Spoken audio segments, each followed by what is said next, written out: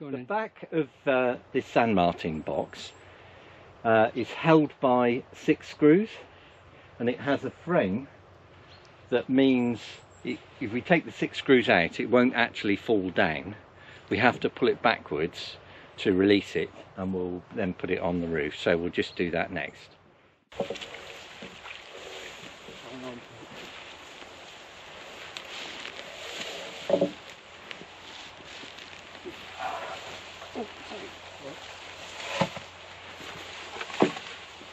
So the backs of the nest boxes have doors. You can see them all numbered here.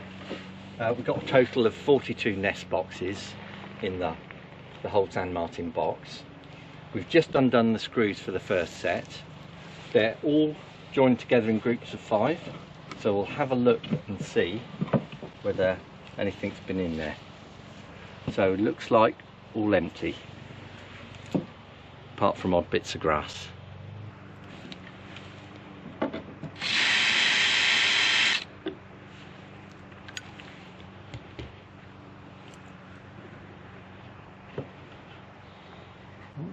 Oh, eggs.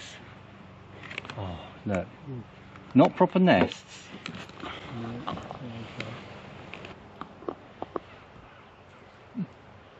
Crikey. So they were trying.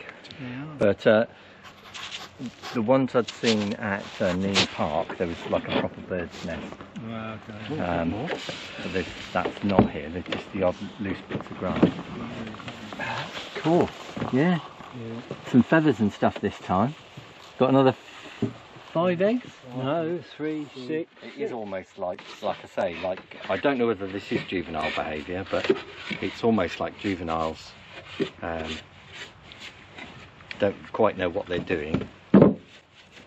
These feathers look quite large to be Sand Martin feathers, so it's possible they've picked up feathers dropped by other birds for the nesting material. That's 7. 7.